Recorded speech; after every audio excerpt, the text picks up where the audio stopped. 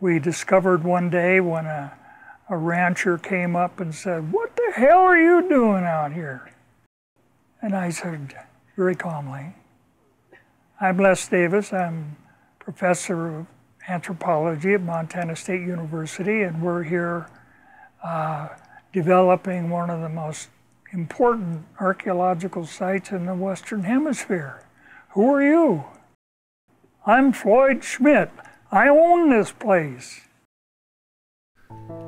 Between 12 and 15,000 years ago, the last advance of the Pleistocene glaciation receded to the north, and Paleo-Indians began to find their way to the rich headwaters of the Missouri and Yellowstone rivers.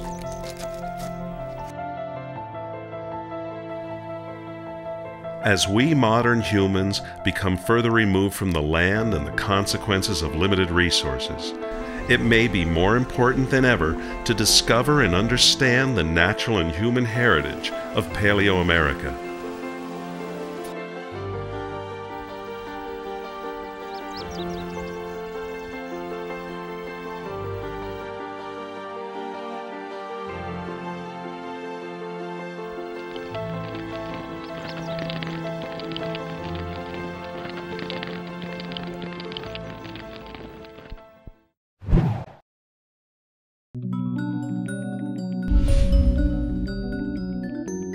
Every year, on the vast Montana landscape, teams of archaeologists, earth scientists, and students weather the scorching summer sun to uncover secrets of a distant past.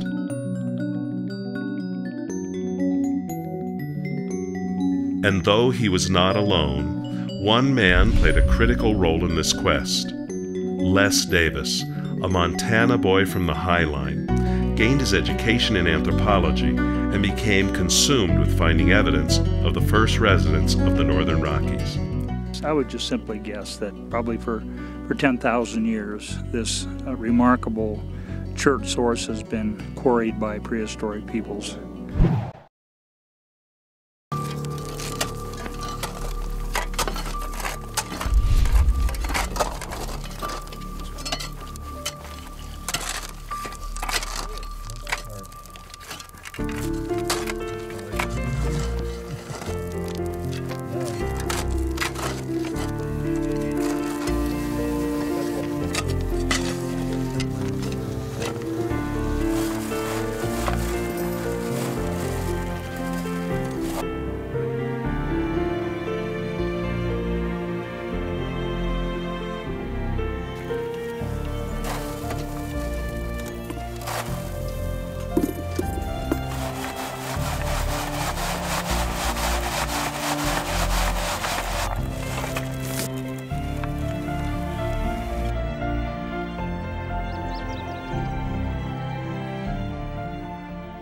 This little trickle of water may not seem like much, but 13,000 years ago, Sheeprock Spring attracted small herds of herbivores, some of which are now extinct. That includes horse, camel, bighorn sheep, and a variety of very large North American cat.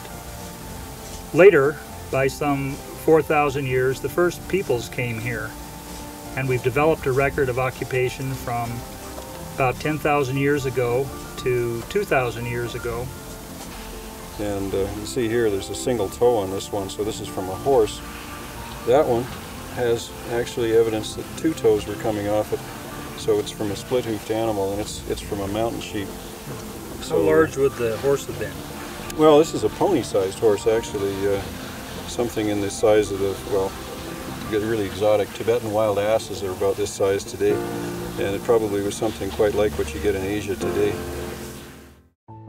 Like Sherlock Holmes, for almost 50 years, Les and his colleagues and students followed the clues and science to discover some of the most profound Paleo-Indian sites in North America.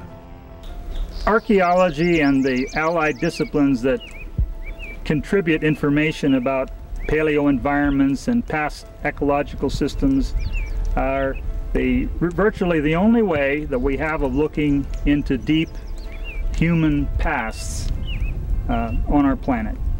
There is no surviving Native American memory, so we must dig and extract these small bits of information and pieces of tangible materials from the earth.